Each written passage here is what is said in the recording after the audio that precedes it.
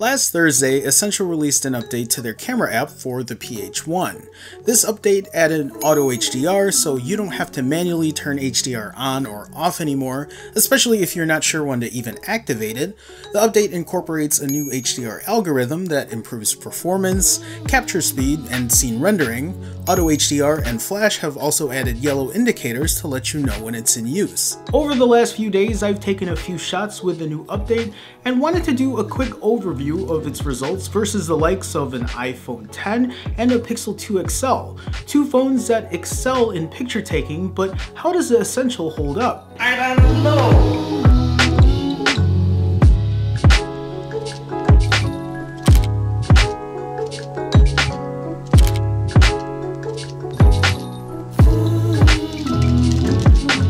The first thing I noticed here is a difference in white balance. While both phones actually produce great shots, the Pixel 2 XL has a more natural look overall compared to the Essential. It's not by much though, and it's also not something I'd even notice if I wasn't doing a side-by-side comparison. At 100% crop, you can see that the Pixel 2 XL offers deeper blacks and finer detail.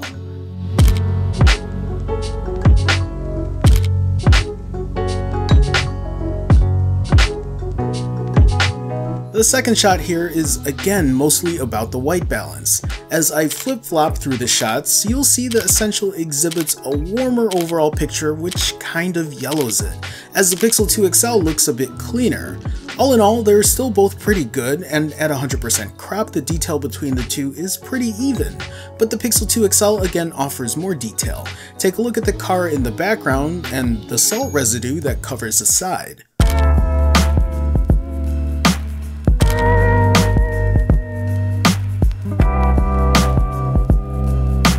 In this third set of shots, the Essential overexposes a bit versus the iPhone X.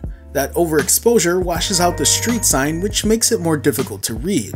And you'll also notice that the shadows aren't as pronounced as they are on the X. The brickwork in the building also lacks the detail that the X gives.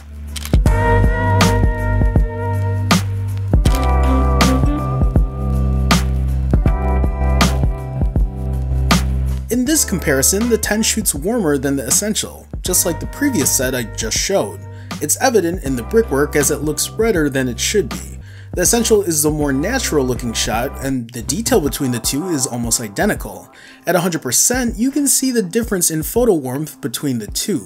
I do prefer the Essential's photo over the X, and if you're curious, this picture is ice that's formed over a bunch of coax cables in this apartment complex.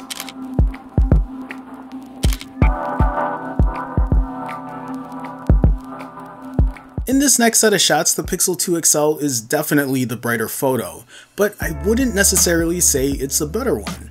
Both pictures provide excellent color and detail, and I think the Essential actually portrays a better representation of true color here. But I'd chalk this one down to personal preference. At 100% crop, the detail is a tad more pronounced on the Pixel 2 XL, but it's not by much.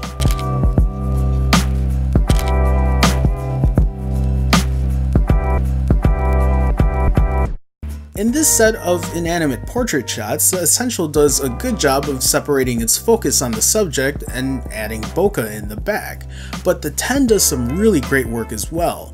The statue has excellent detail in addition to the blurred effect behind it. Now, taking portrait shots is different for both. The iPhone X requires you to be really close, whereas Essential wants you to be further back, which is the reason both shots came out looking a little different.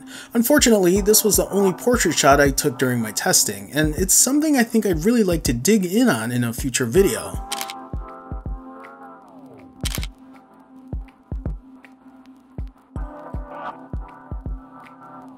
In this first set of night shots, the Essential's photo came out really soft. The car in the foreground lacks detail, and so does the laundromat sign behind it.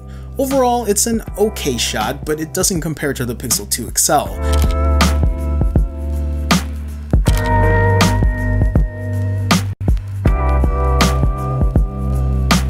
In this next set, the difference between both shots is obviously apparent. The white balance is so warm on the Essential, and the Pixel 2 XL's photo is much more appealing to the eye. Granted, Chicago city lights are almost always yellow, and in a way makes the Essential shot truer to color given its lighting conditions. At 100% crop, detail is on par with both phones in the foreground, but is actually better in the back with the Essential.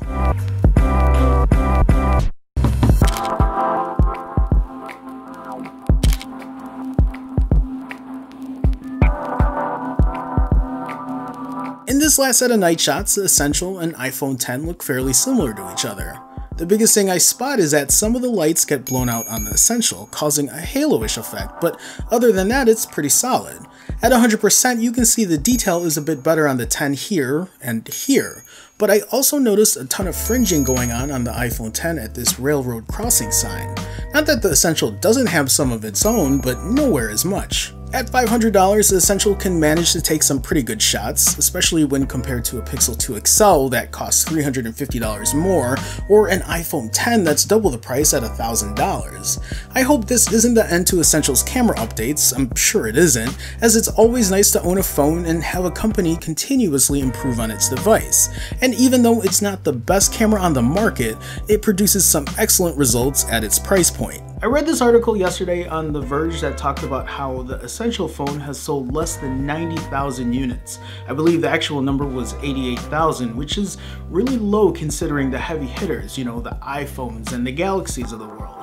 But it's encouraging to me that despite these lower numbers, Essential is still continuing to progress. And as long as it keeps moving forward, as long as it keeps staying active with the community, updating its software, I can see them gaining a loyal fan base. Hopefully they continue.